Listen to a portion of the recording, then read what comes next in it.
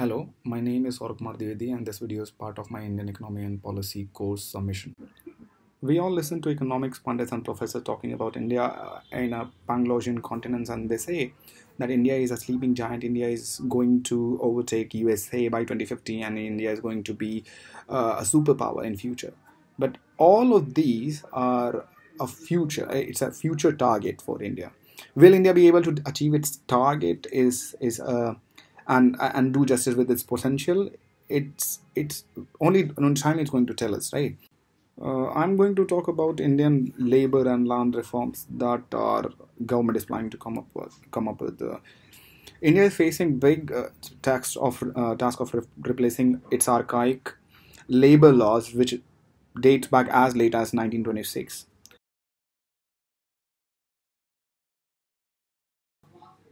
So India currently have some around 44 labor laws, which are part of Industrial Dispute Act 1947, the Trade Union Act 1926, the Industrial Employment Act 1946. What government is trying to do is to come up with the or combine all these 44 laws into four codes.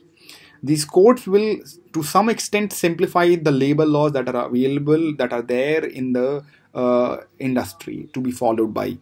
So these four codes will be wage code, industrial relations code, social security code, industrial safety and welfare code. So these are four codes in which all these 44 laws will be combined, or in other way you can say, government is trying to do is there are some around 1700 of labor minimum wage laws.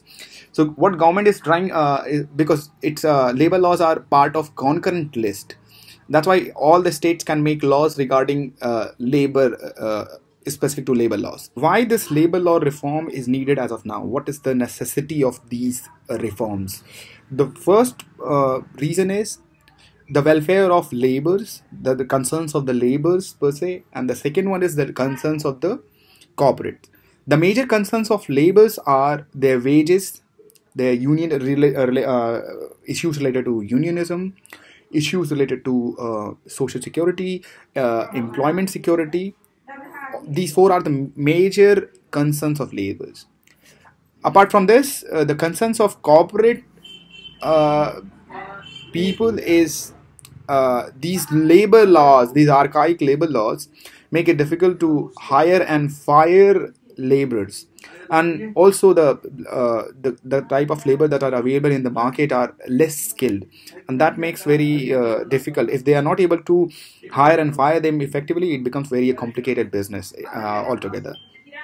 To deal with all these problems, the government is coming up with the industrial relations code, and this will codify the entire labor laws that are available in the country. So these four codes, as I've already talked about them, that these codes are wage code, industrial relation code, and social security code, industrial safety and welfare codes.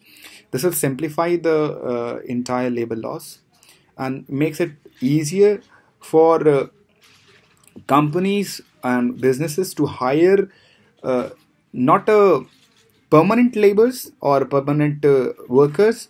Rather than they can come up with they can hire workers on contract basis easily. It becomes very easy to hire laborers based on contract. So that is very beneficial for the organizations. And whereas when we talk about laborers, so they will get a certain security regarding their employment, and the companies have to provide them certain future security also.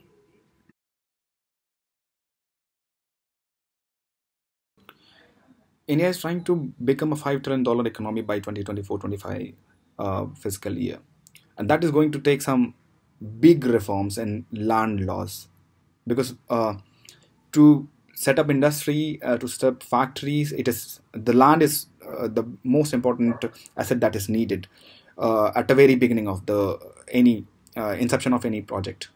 So land reforms are going to play a major role in India's 5 trillion dream.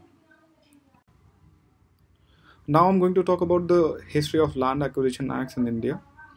The first Land Acquisition Act came in 1894, which was during the British rule in India. There were several problems with this particular act. There was no appeal mechanism for the landowners. Uh, there was no provision regarding the resettlement and rehabilitation of the landowners, and there was this clause, urgency clause, which meant that the land acquisition was left to the discretion of the authorities, which means if they want to acquire a land, they can acquire a land without any even if the landowner resists the acquisition, they have no stay in that particular situation. This is the biggest issue with the archaic or old land acquisition law in of 1894. To change this particular situation, the government of India came up with the Land Acquisition, Rehabilitation and Resettlement Act 2013. It was the first post-independence land acquisition act in India. It tried to change the the conditions, the problems that are there, that were there for the landowners. So this to some extent liberalized the entire process of land acquisition. The LARR Act 2013 came up with the four-step process for land acquisition. The first step is social impact assessment survey. The second one is preliminary declaration for intent of land acquisition. The second one is declaration of the land acquisition. The fourth one is the compensation to the landowners. The LARR Act 2013 also simplified the entire compensation mechanism. It has two different categories. The first one is for rural area land acquisition. The second one is the urban area land acquisition. In the first one, when there is a land acquired in the rural area, the farmers are provided 4 times the market value of the land value. In the urban area, 2 times the market value of the land is provided to the landowner.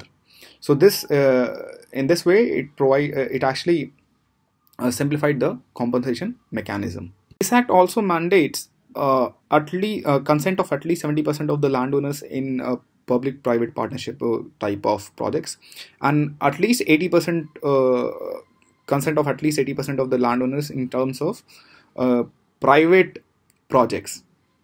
Some exemptions are also provided in the LARR 2013 Act to certain industries. There are 16 acts of such kind which provide exemptions, such as Special Economic Zone Act 2005, the Atomic Energy Act, and the Railways Act, etc. The government of India came up with an amendment bill in 2015 to change certain clauses in the Land Acquisition, Rehabilitation and Resettlement Act 2013. It created 5 different sectors. First one is defense, rural infrastructure, affordable housing, industrial corridors, and infrastructure products. So in these 5 categories, there will be certain exemption provided to the companies which will install their projects in these 5 areas. The motto behind the changes in the Land Acquisition, Rehabilitation and Resettlement Act 2013 is to make the entire process of land acquisition easier for these 5 industries. These 5 sectors will provide job opportunities for the youth of the nation, and the fact that more than 10 million people enter the job market every year in India, which means the government and the industries need to create more and more jobs for the Indian youth. Also, the fact that the Indian industries create somewhere around 26% of the GDP, that means we need to, and this number is falling since 2009, 2010. And so we need to grow this proportion of 26% to somewhere around 33-35%, so that we can create enough jobs for the Indian youth in upcoming years. Also, this the growth in the industry and manufacturing sector will dovetail the India's target of becoming a $5 trillion economy by 2024-25. Thank you.